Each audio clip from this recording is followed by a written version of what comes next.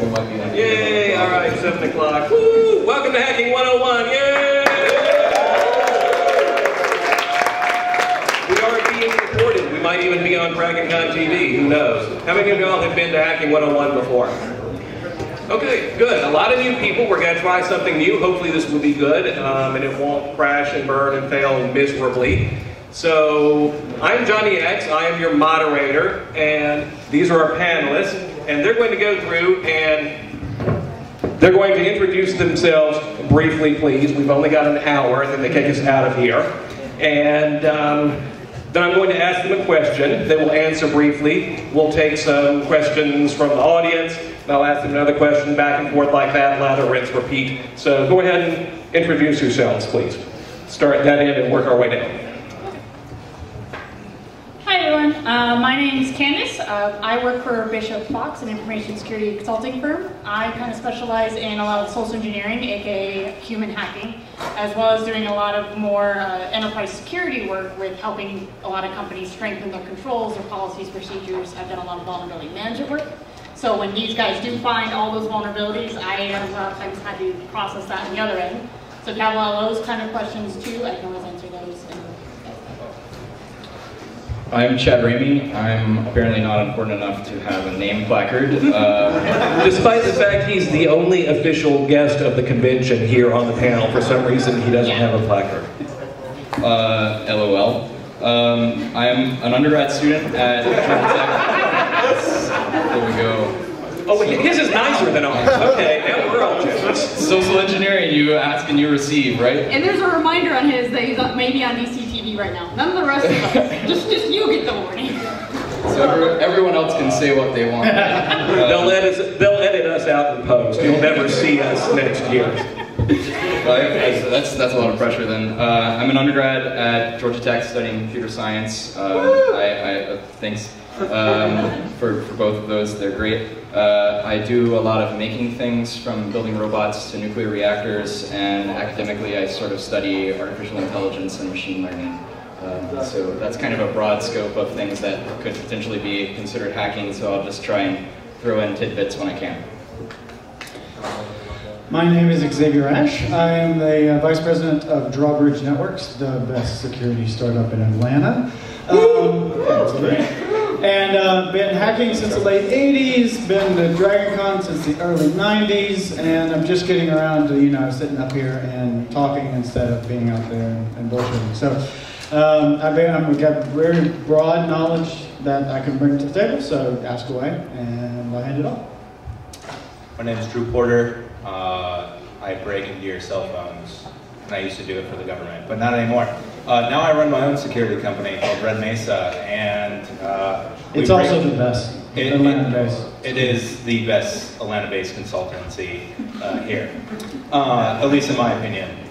And I guess that's what matters. Yeah, I break into buildings now. Not your buildings, probably, but other buildings. And yeah, I just cause a whole bunch of shenanigans.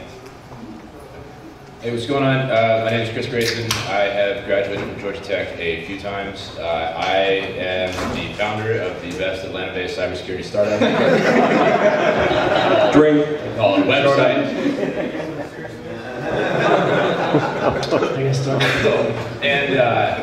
And prior to founding this business, I was in penetration testing with two of the other folks here on this panel. So basically, the professional hacker of being paid to break into systems, services, buildings, not buildings super well, but all those things. And so now I am predominantly a software developer, but then also do contract pen testing work on the side.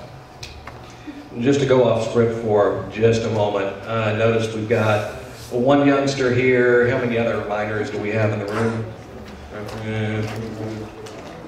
Couple. All right, yeah, technically we're still in like family-friendly child safe hours, so okay. Let's not swear too much. We'll save that for 201. Wonderful. Thank you. All right, so introductions here. Where's the stuff I wrote down? All right. Panelists, question number one. As there is no universally agreed upon definition for the term hacking, and at best we seem to have a set of interrelated concepts that people argue over, webpage. What does hacking mean to you? Start at the end, work our way down. Right. Yeah, so basically nowadays we do have hacking kind of everywhere. Even this is my favorite cooking book. It actually defines hacking in a cooking book. It does more go into something else, I'm going to explain in a second, but to me, hacking is a lot of more kind of using anything, established processes in place and kind of manipulating and abusing them for what you want to do. So it can be anything in computers, it can be humans and how much they trust each other, which that's I manipulate to no end. And anything else kind of in between. This one, the Cooking for Geeks, kind of more does the life hack of like, kind of more the MacGyver sort of thing of like how do you just kind of hack things together and make more what we refer in the old days, more of a hack job. Kind of that more just works in the pinch. So there's kind of both of those. How far have you gotten in the book yet? I've read it before. Oh, okay. It's mostly about cooking. It's just like in the first chapter. I ordered a copy, and apparently it's sitting in my post office box up in Nashville, so I'm looking forward to reading that when I get back. Oh, did you get the first or second edition? Second edition. Second edition doesn't have the hacking in there. It talks about the... I know, I got both of them when I saw it. Yeah, they don't refer to hacking. I think they more got afraid of the term. So they still talk about functional fixedness and about basically using stuff in your kitchen you don't expect to use in different ways. Getting around that, but... All right, so now I'm going to have to see how much a used copy of the first edition goes for. All right. This is a great transition to a shameless plug for my panel tomorrow at 11:30 a.m. called Better Alcohol on Perfect Steaks. I'll be talking about hacking food. I'm talking about the steaks part. But anyways, last year at a hacking convention in Nashville, I heard a old wise person talk on a panel who said that hackers are the most true to form champions of lost cause.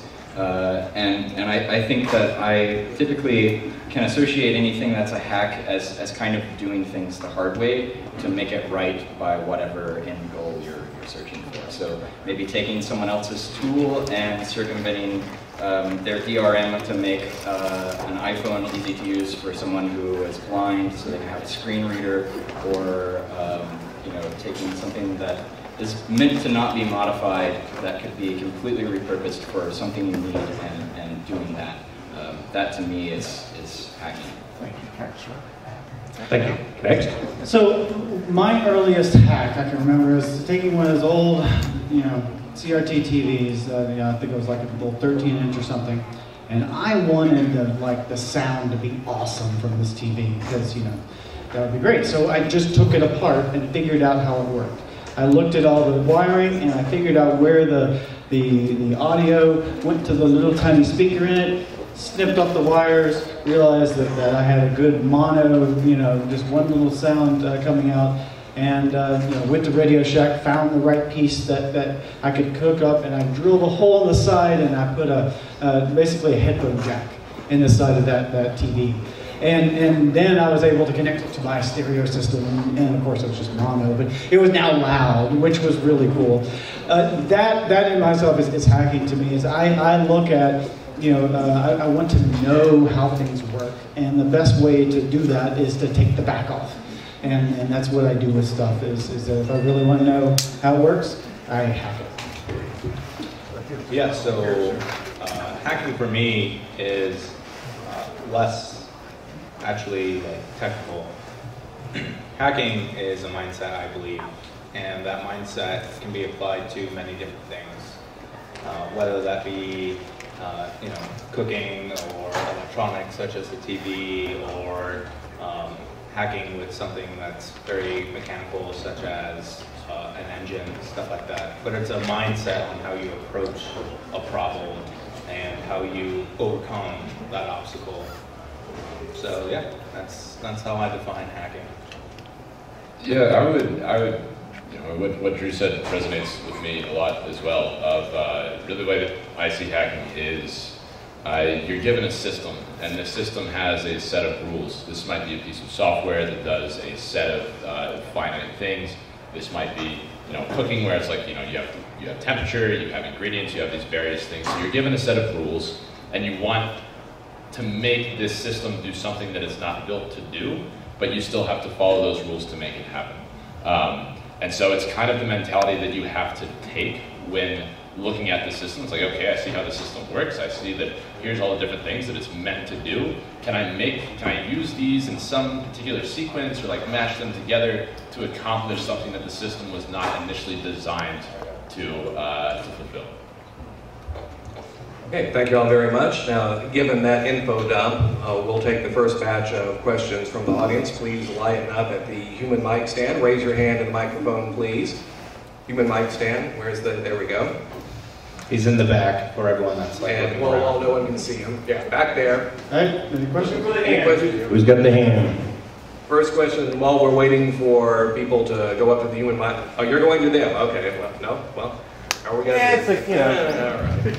You can come up the row, I don't know. So, thanks. So my first hack was when I was 5 years old. I wanted to know how my mother's alarm clock works. So I took her butcher knife and hacked it open. So what was your first hack? That was the That's next the question. list on the next question I was going to ask of them. Sorry. Stop reading our minds. Stop hacking us. While we're waiting for the next audience question, we'll get to yours, we will.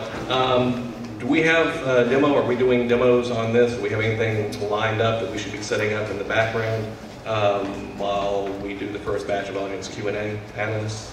Yes, no, maybe? I have an easy demo. All right, so I guess we're not doing a demo, so we'll go to the next question. Okay. Yes, sir. You asked about the definition of, your personal definition of what hacking is, and I'm wondering how that would differ from creative re-engineering or repurposing of hardware to create a new device, a new function without actually modifying the original use. That's right in line. Yeah. That's definitely hacking. Thank you, sir. That was easy. Next, come on, give us some hard ones. We don't bite much. Speak for yourself. What's the first thing you do to establish your foothold? Foothold on an endpoint, or where are you going with that? Hardware, Network. people, Network? On a network. Ooh, So first for step. pen testing, okay. Get my piece of paper signed by the client so I don't get arrested.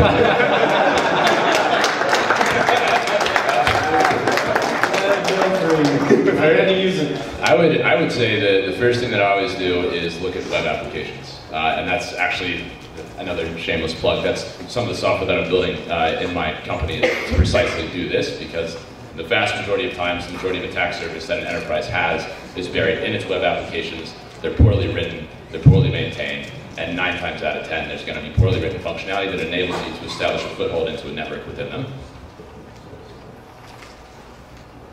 What's a good first couple steps to get your feet wet with hacking of anything? There's been a great explosion of really good training material online with videos, step-by-step videos, and it really it's fortunate. And so to be able to, you've got to realize from us, we think about all these things that are hacking, and we divide it up into little categories. And if you're coming into it, you don't understand the difference between endpoint hacking and endpoint security versus network security. But you take a mind of what are you doing this for? Is this are you wanting to change careers? And then look at where the jobs that you want to do. Is it red team, which is the pen testing stuff, or is it the blue team, which is helping companies defend? And look for training materials specific on that, so that you're at least kind of got a direction. Because if you just kind of dive in and go to one of those training sites that or YouTube channels. You can quickly get inundated by just all the different things that you can do. So try to focus in on something, and that'll be a lot more productive for you.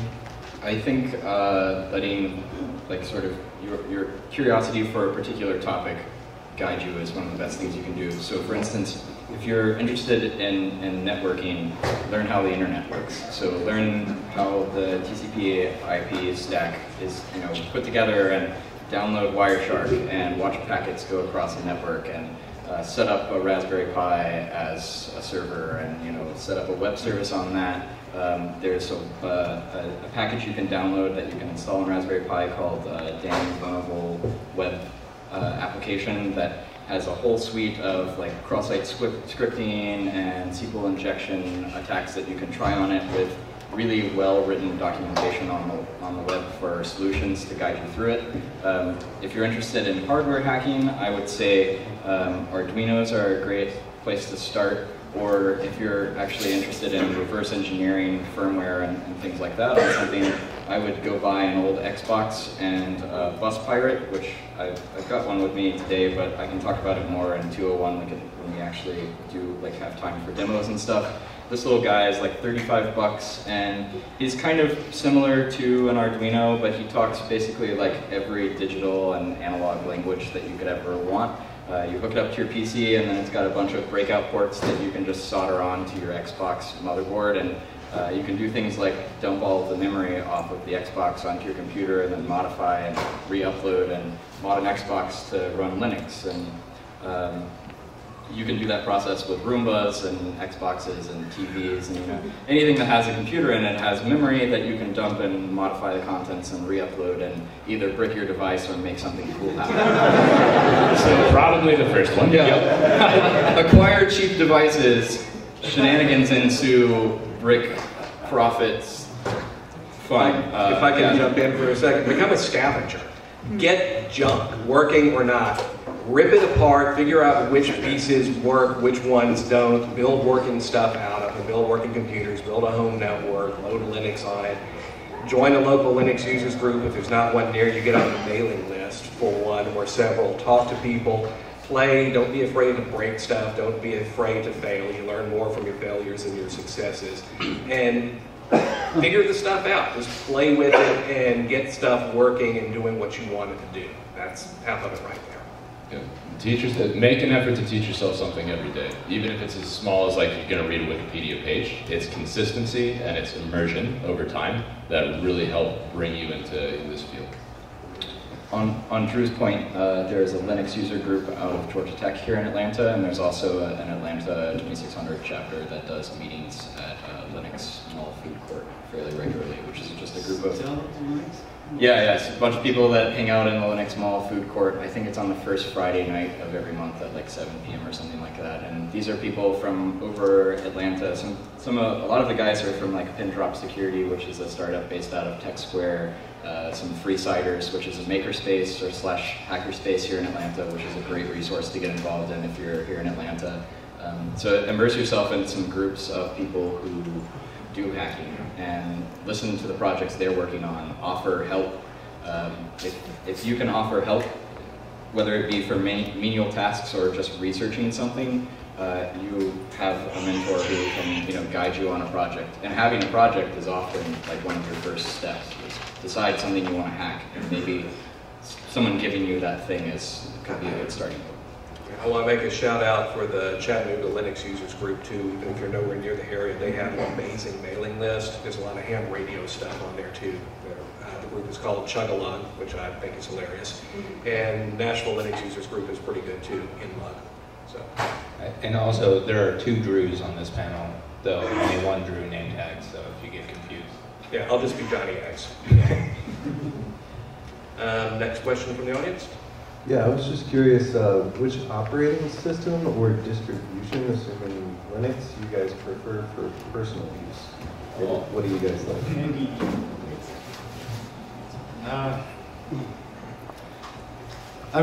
So what do I run on my desktop? I run Windows 10. I do a lot of customer-facing stuff that I need to know how to tell people how to do stuff in Windows. But I spend most of my time in Linux. Right now, I'm using Ubuntu, is my platform of choice. It used to be Red Hat, and I worked for IBM for about 7 years. I ran Red Hat on the desktop. So it's really just kind of in the face of my career. If you're Ubuntu and some of the other mainline Linux distributions is a great place to start because it's easier to install and there's lots of resources. I'm actually running Windows 10 on this. The rest of the panelists. Yeah. I'm also running Windows 10, but that's mostly because my personal computer is also my gaming rig. And you get a lot more support for video games on Windows 10 than like Linux. So. I like flavors of Debian, which Ubuntu also falls under. But also, I mean, for hacking stuff, it's kind of cheesy, but getting started, Kali Linux and Backtrack are pretty easy to download and point at like CTF servers that you can find online, or go to a con that has CTF servers and, you know, plug your laptop in, or use one of their burners, or use a burner. That's a good idea if you're at a CTF, and just use the suites of available tools like Metasploit that come with Backtrack that are kind of like point and click, you know, find vulnerabilities and execute vulnerabilities hacking tools. So those are good skills as well. Yeah, my desktop system, I use Windows 10 for gaming and CAD development. And then my personal laptop, I use Gen 2. Just kidding, I don't like that much pain. I use Debian. I do a lot of software-defined radio stuff, or Ubuntu, or whatever flavor of Ubuntu or Debian you want. Basically the same thing. But yeah, so I use that for my personal laptop just because I use it for a lot of software-defined radio development stuff. What desktop environments? So I like what is it, XFCE, but many times I'll load up GNOME just because, like when I go to a conference and I bring my laptop, I always have like a laptop hard drive just for that conference. So because I know it's going to get like totally fucked anyway. Oh shit.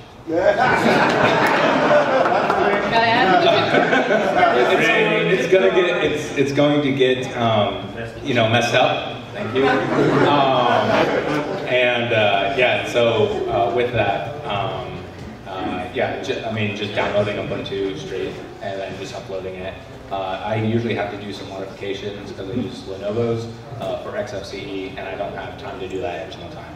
But with GNOME, it works right out of the box with the Lenovo's. Vim or Emacs too. While we're at trenches. Oh God! Sorry, I don't like getting into religious debates. But Vim. I'm gonna be the odd one out here and say OSX. It is it's basically the only Linux variant which you can run all of your software you need to interact with modern businesses, and then you can also have BSD variant. BSD variant, I'm sorry. BSD variant that you can use, and basically all of the tools that not all of them, a lot of the tools that you need to run to do sort of pen testing stuff run natively in OSX instead of having to install anything on top of that. And VMware Fusion is awesome, so I've also got Kali and Ubuntu and Windows 10 and Windows 8 and Windows 7, and all just ready to go side by side. Thank you very much. Next audience question, please. Two questions. Have you ever been, just one? Have you ever been caught inside of a honey pot? Oh, caught inside of a honey pot? Yeah. Oh, yeah, definitely.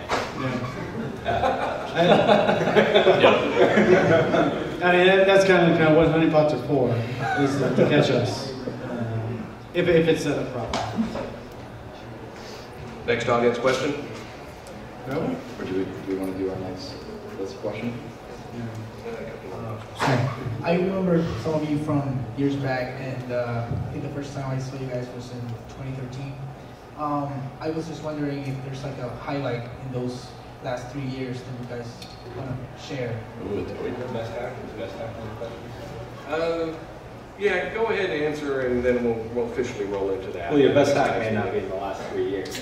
Yeah, highlights in the last 3 years.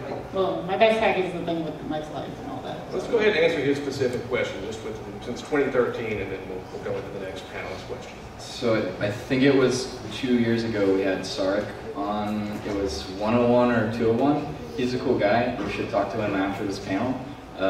Maybe he'll show up to 201 tomorrow night. But anyways, towards the end of the panel, people were just bringing him phones and were like, here, root this, please. And he would plug it up to his computer and be like, okay, it's rooted. Let's have the next one.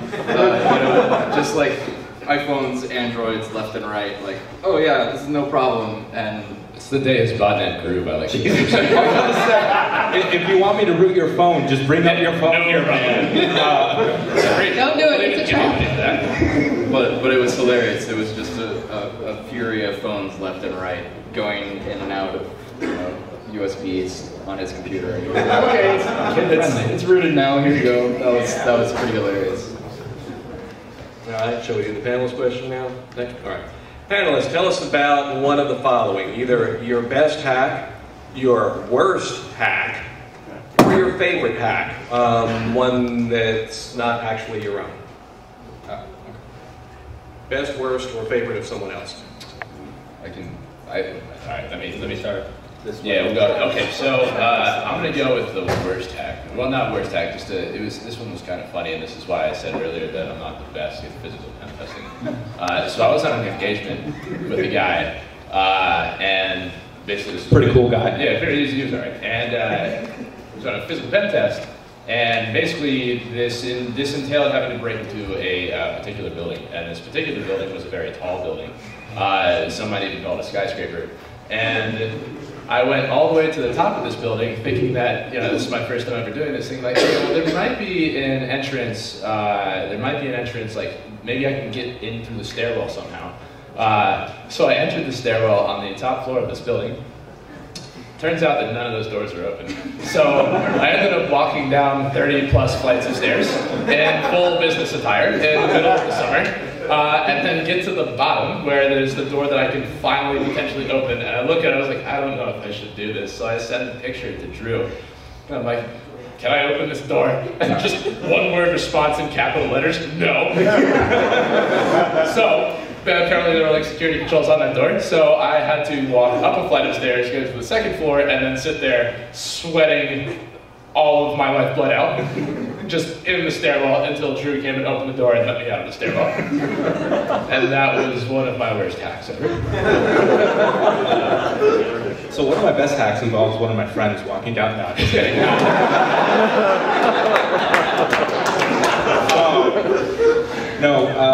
One of my best hacks.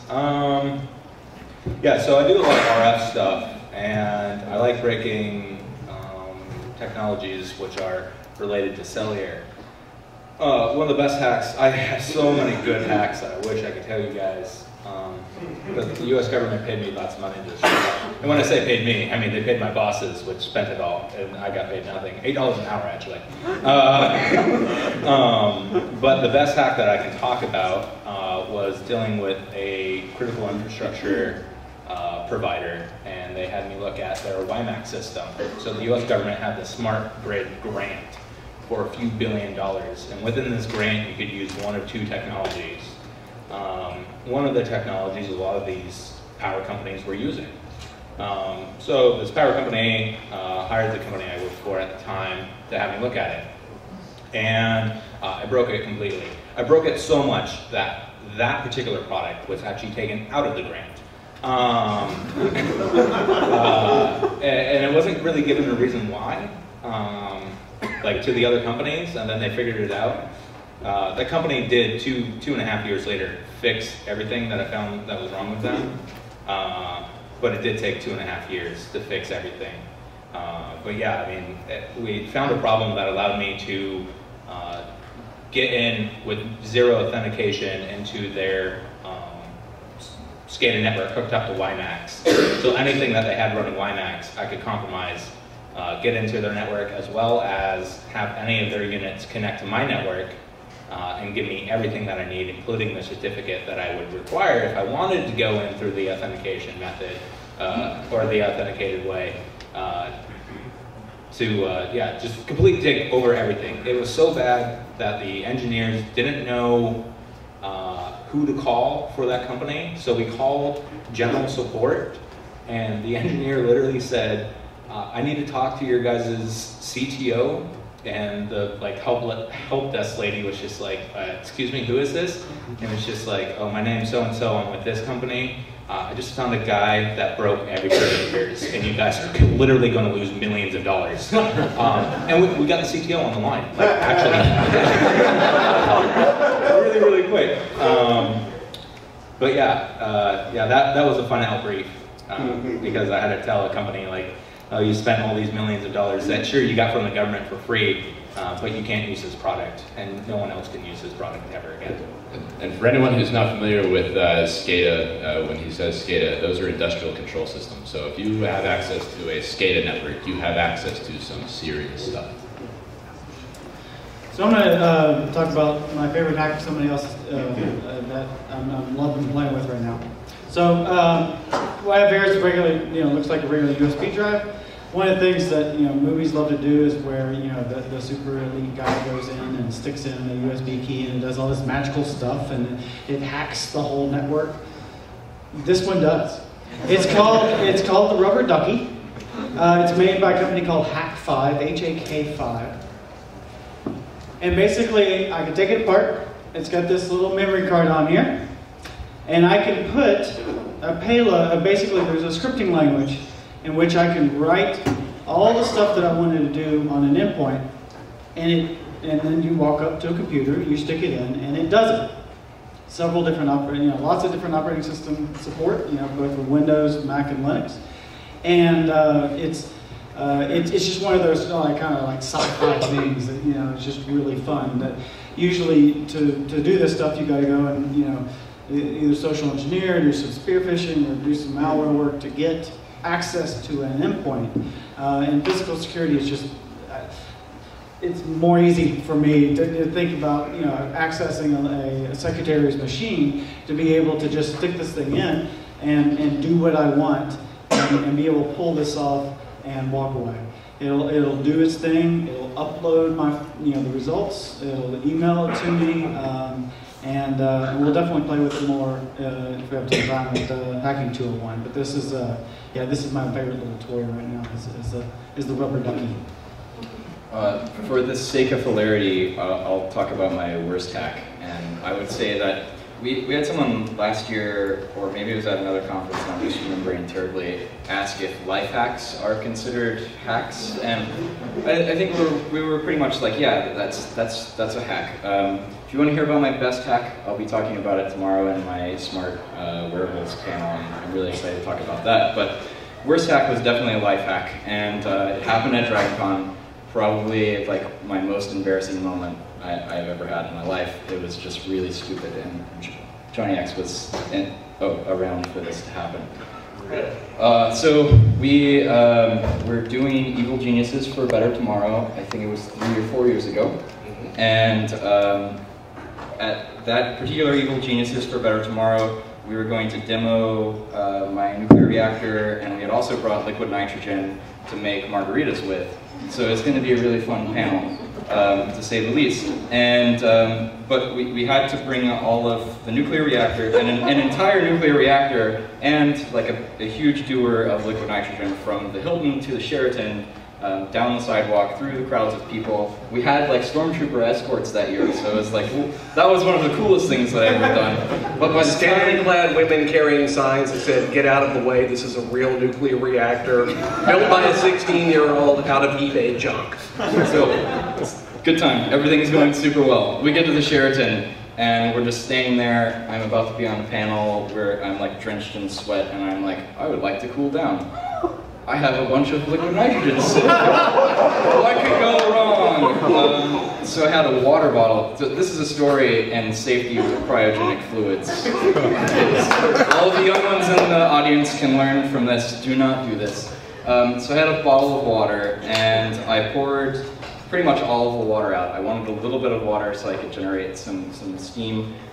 So I took the top off, and like a sensible human being, I used a knife to stab some holes in it for pressure relief, and then put some liquid nitrogen into the bottle, loosely screwed the cap onto the bottle, and then set it onto a table behind me, and then put my shirt over the bottle.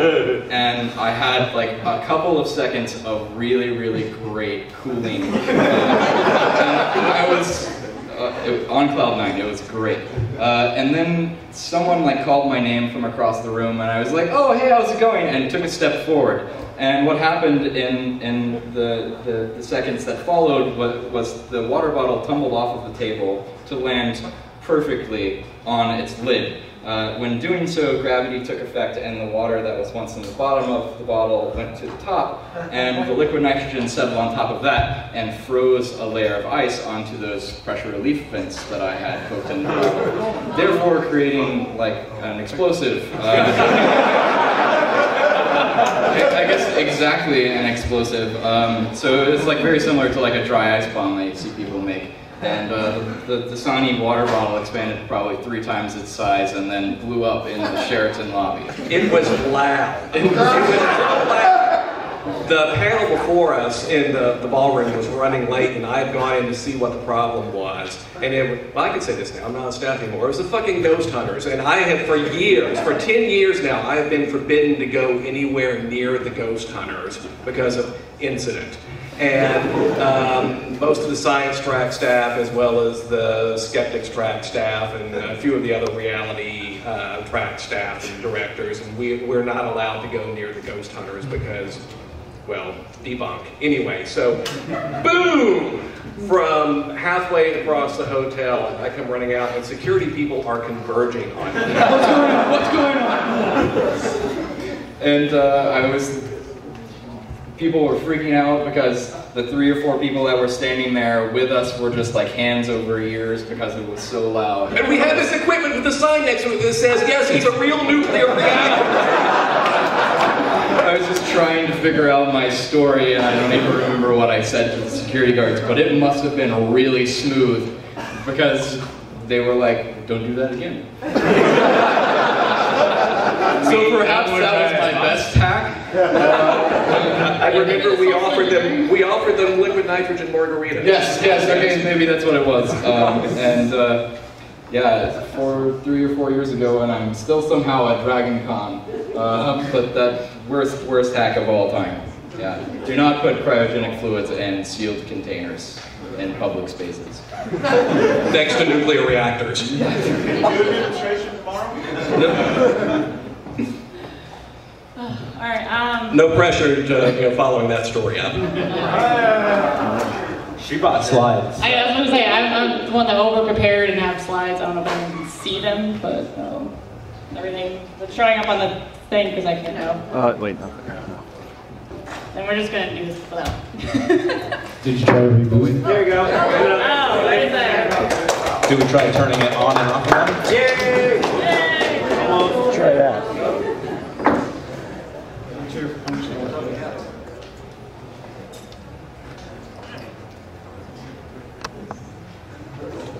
Would anyone, while we're waiting for this, willing to give me their phone password and show me that it actually works for a lockpick set? No? Okay. It's a nice set. I tried. Yeah. Go. He'll give you a lockpick set in exchange for your phone password and proof that it's actually your phone password. We got something, go ahead. Alright, sweet. Okay, so just basically, it's still just going to be mostly just the one slide, but just kind of helps tell the story. So this was basically a physical pen test I did a few years ago. What we more or less did was we started out with doing a lot of research and reconnaissance, trying to figure out, like, all right, how do we get into this power company, is what it was.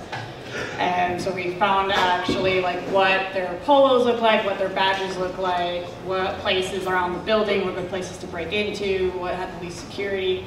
So we found their loading deck up on the side of the building, and we decided to go from there. I got their badges and kind of photoshopped my own thing. Put them, it's these two, what you can easily do with any of the badges, you can just get like a fake one, Photoshop, print it out on a piece of paper, and then when you put it like in a plastic sleeve, no one can tell the difference. Because even then, if they're gonna look at it closely, you've kind of already lost the battle if they're questioning you.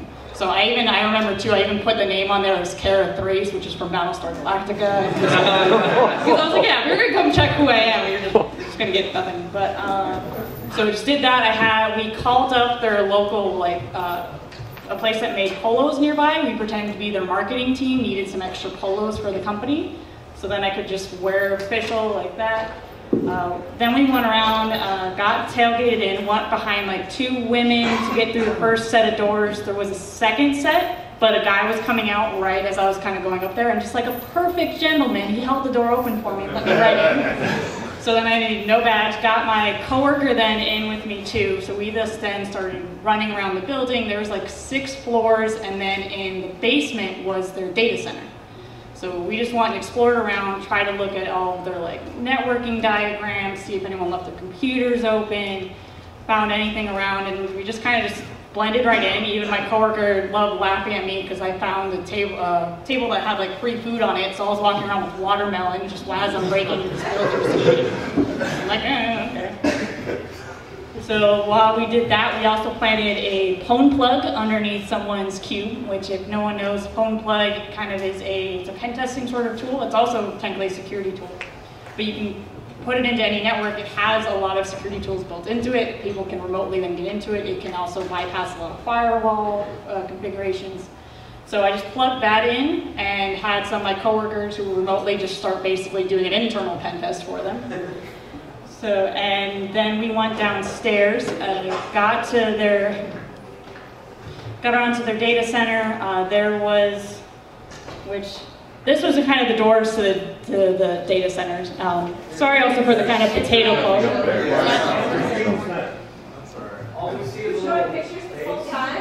No, just kind of like one thing. It was just more kind of a diagram that shows like this is the steps I took.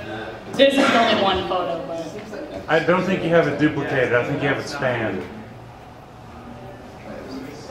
How many hackers does it take to get the projector to work? I had humans, not computers. Exactly. If it was OSX, it'd be on that screen right now. If it was OSX, the password would show up probably too. Yeah, Lenovo's Can you flip back a couple? Yeah, there's only one other slide, so this is what I was showing the whole time, or I thought I was showing. But yeah, so this was just kind of the steps that we took, was just kind of doing the reconnaissance, getting the things together, tailgating in, going around the building, home plug.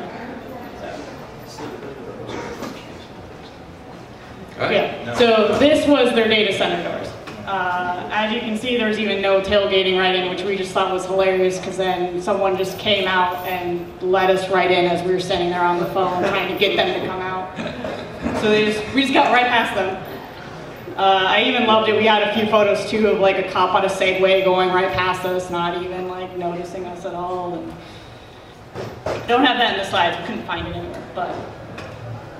Yeah, so then we just got that. Sorry for the potato quality. This was with one of those hidden camera pens we had on, and so it's not the best picture.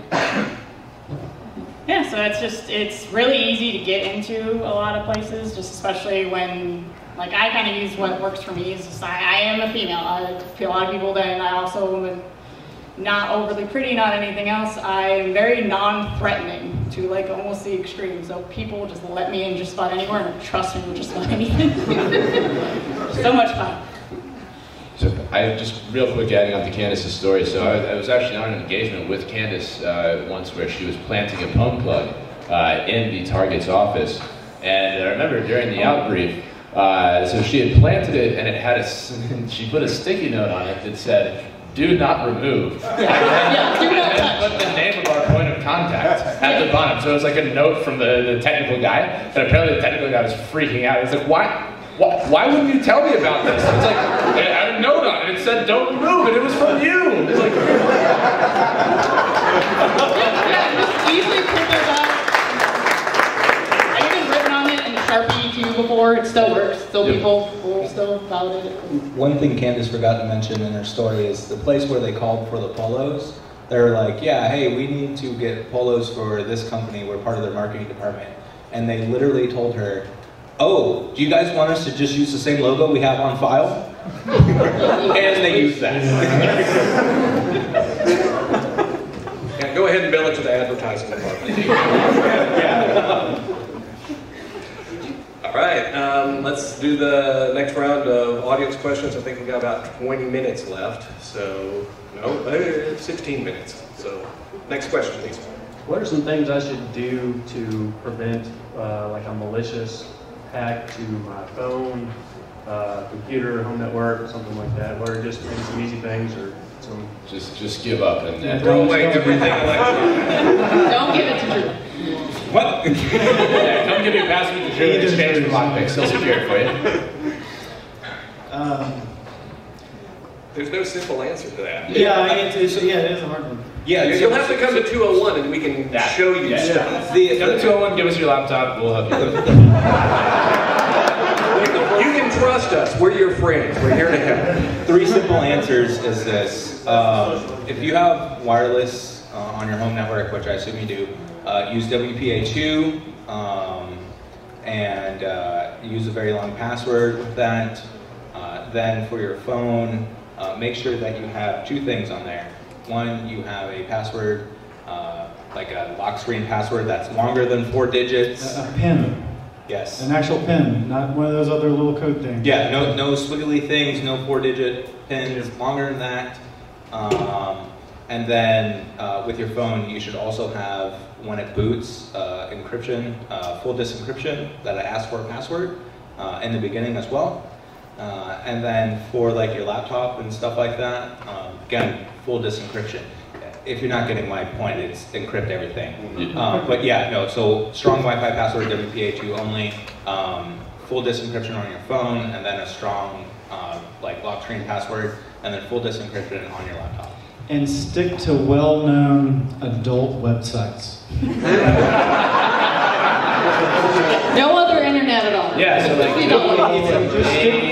you just stick with the big ones, you're going to probably be safe. If you're not sure how to do a lot of this stuff, you can frequently find tutorials on YouTube that'll walk you through how to do it. That's a good place to start. Google is your friend.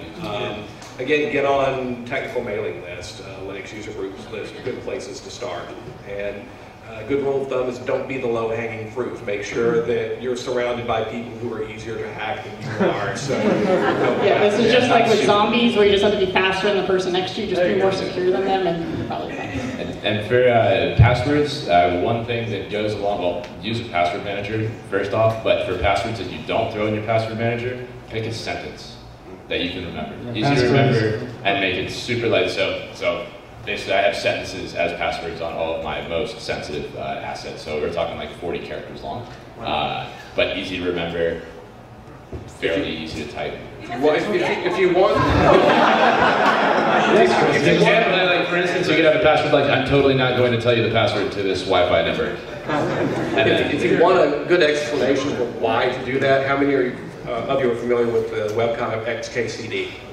So, yeah, you can Google XKCD and password entropy, and there's a fantastic strip that explains in agonizing detail why this is better than picking an 8-character random password with upper lowercase numbers, blah, blah, blah. It's a hell of a lot easier to remember a simple sentence that has meaning to you and nobody else.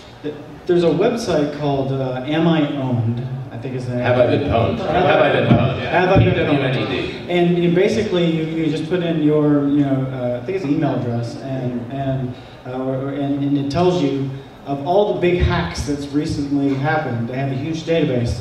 Has your password been, owned? That gives you an idea of being able to say, if I use that password on Dropbox is a recent one, there's another big one today, is that you need to not use that password ever again. Because what hackers do is they take those databases of passwords and they add it to their brute force file. So when they go, they're going to try actual passwords that people have. And so if you reuse passwords, you can easily get hurt. And the other note I wanted to make is that iOS encrypts by default. Android does not.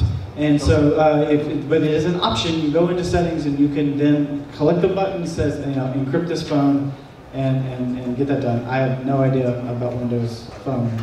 Just throw it away. Who has this is a serious question, not like we're going to poke fun at you or anything. I'm not going to poke fun at you. Who has a Windows Phone for real? Or like something that's not Android or iOS? My boss does. Okay, exactly. Any Blackberries out there? Who's still supporting the Blackberry? The Space Track Directive. There's the Blackberry. Oh, okay. There we go. Yeah. Cool. That's pretty neat. And don't use your thumbprint scanner. Oh God, no. Really? Yeah. Yeah. There's a talk after this talk that discusses why you shouldn't use thumbprint. Yeah. Yeah, the talk after this talk that talks why you should not use thumbprints for like your passwords. We're going to take the next question in just a moment. My friend Dustin here is going to walk around with this giant jug here. We're going to start collecting for Hacking 201 pizza. If you're not going to be at 201, of course, you're under no obligation to contribute. You're under no obligation anyway. And when we're done with this panel, to make sure everyone is honest and transparent and everything, we'll meet outside about 10 minutes after this panel ends, and we'll do a public count of the money and make sure everyone's got the total, and you can record the count if you want. We've been doing this for about 20 years and we've never had an issue with the money yet. So Dustin, go do your thing and we'll take the next audience question, please. Any thoughts, conspiracy theories, or inside information on Lucky Green? On what? Again? Lucky Green, the Tor node, one of the founding Tor nodes that recently he removed, stopped being part of Tor. Yeah, was that part of the removal? It wasn't just that one, right? It was like a few high-profile ones by one of the developers.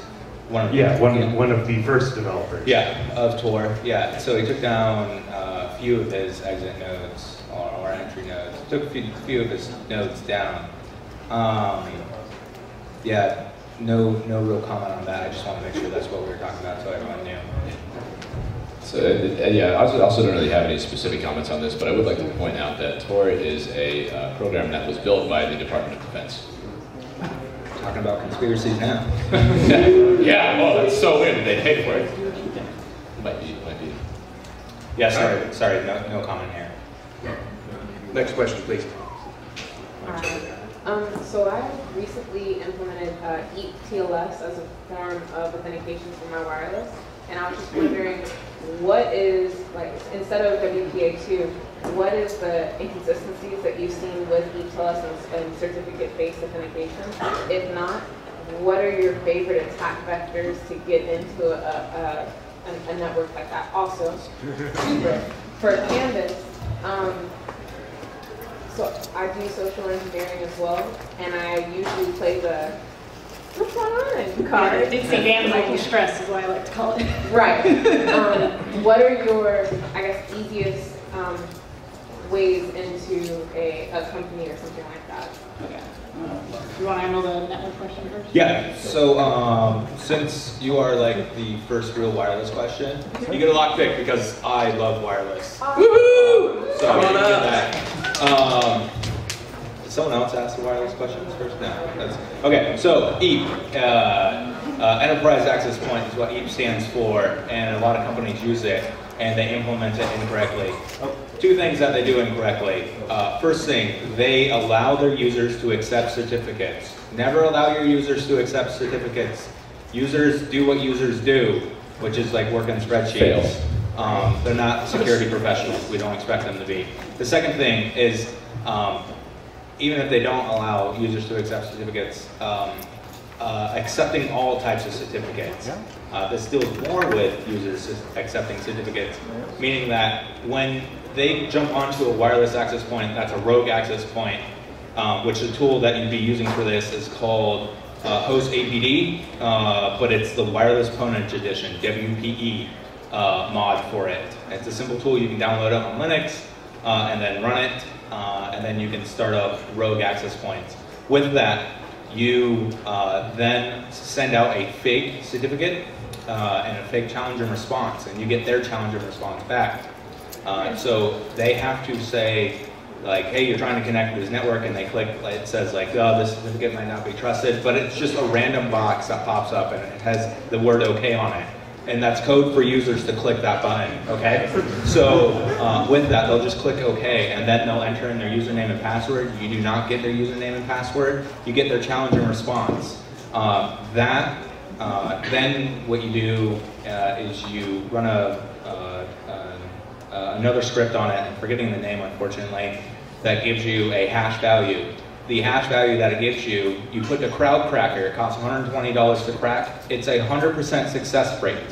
This table is fully saturated, meaning that the person has the Moxie is the person that runs that, as well as a few other people. They have the answers for every possible hash, and it will give you the answer back, which then will allow you to log on to their network. So yeah, a lot of companies do that incorrectly, and it's the best thing. Like whenever I'm on a client and they're like, "Hey, we have a wireless pen test that we want you to do," I'm like, "Cool," and they're running EAP, and I'm just like, "Awesome!" Yeah, like this is the easiest week of my life because it literally is just fully automated for me right now. But yeah, but you can protect yourself by that by limiting the certificates that you allow accepted and limiting users' capability to accept those certificates. Yeah. And then Candis had it. See if anyone had anything to add, but okay. All right, so then remind me, your question was about like what's my best? So basically, I do social engineering all day. Other than playing dumb and or going in on a service route, like we were talking about with the pose and stuff like that, what other types of entrance ways have given you success in social? Yeah, so usually what I kind of go with is it's kind of what's going to be the most easily trusted. So being an actual employee will get you more trust than even coming in, I think, as like more of a contractor. Like if you come in with a hard hat, I mean, yeah, a lot of people aren't going to mess with you, but some people still are. They're still going to question like, oh, okay, well, what are you here to fix? Right. Then you have to kind of try to make that up. But if you're just an employee, then hey, you're just here. You're just here as part of the background. Got to jump in, 5-minute warning, so we'll be able to take one, maybe 2 more questions if we do it quickly. Just wanted to let y'all know where we were. So this is really more of an opinion than anything that I've done looking for. Are script kiddies hackers? No. So I'm gonna answer this in a particular way. Are script kiddies hackers? Yeah, are script kiddies hackers? And the answer is, well, they could be, and they could not be. It just depends on their particular approach. Now, script kiddie is someone that's defined as someone that doesn't know exactly what they're doing, and they just use automated tools to do like their hacking, right? There are professional pen testers that are script kiddies, and so you definitely get paid to be a script kiddie. Now, with that, a script kiddie, they might just be starting in the world of hacking, and they're using automated tools, and they don't really understand what's happening. But as long as they're moving towards understanding what they're doing, then they will leave that stage of script kiddiness and become a regular hacker. So yes, they can definitely be. It's just their approach. Are they continually learning every single day, like Chris said in the very beginning? All right, time for one last question if it's quick. This one was for Candis. Social engineering and human hacking. I mean, I haven't really heard a lot about that. The only thing I can think of is Michael Weston and Burn Notice, and all the stuff that he would do to get in. Where do you go to learn more about that, and how that's done professionally? Job outlook, things like that. So there is a great site of social-engineer.org. They have a lot of the resources there. Even Chris Hadjany has written quite a few books about it too. A lot about a lot of the psychological principles behind it, a lot of that. So that's a lot of more of the professional track. Social-engineer.org. Yeah, we can even shout out what I can do. But yeah, there's a lot of those kind of resources. They make a podcast. I think that's like every month or so. I forget. I haven't listened to one. But they also have like a lot of stuff like that. There's a lot of other things. You can even just do anything about even just profiling people. There's other books. There's one like Blink, and it's about like reading people really fast. And there's even Paul Ekman does a lot of stuff about reading body language and micro expressions in the face, which then also still just helps with a lot of it. So, yeah, we can sync up and I give you a lot of those resources. But I mean, social engineering, we've all done social engineering at one point in our life. We've manipulated other people, even when we were a kid, lying to our parents, like, no, I didn't eat the last cookie. Of course I did my homework. So, it's really easy to get into. I mean, you can even just watch people here at DragonCon, see what they're doing, watch their body language, figure out what they're doing, or even I've done it too, where I've put on like a Spanish channel, because then I don't understand the language. So then it forces me to really watch what they're doing and try to figure out, all right, what's the plot here? What's going on? And so a lot of stuff like that, it's Yeah. A lot of, where people, interact with you, it's that, the instant of where can I put you in a box? What type of person are you? And so that's that initial, do you walk up with confidence? And you know what you're doing, and you're just, hey, how's it going? Good morning, and or are you, going to approach it differently? And so, as we talk about, being service people, uniforms are powerful. If you are wearing a uniform, people will assume, and that's a huge problem. All right, that's it. I want to thank you all very much. We will be back in this room in 26 hours for Hacking 201. Your feedback is important to us. You can email EFF Track Director Scott Jones and let us know what we did right, what we did wrong, how we can improve for next year. Thank you for your time and attention, everyone. Enjoy the rest of DragonCon. Be safe.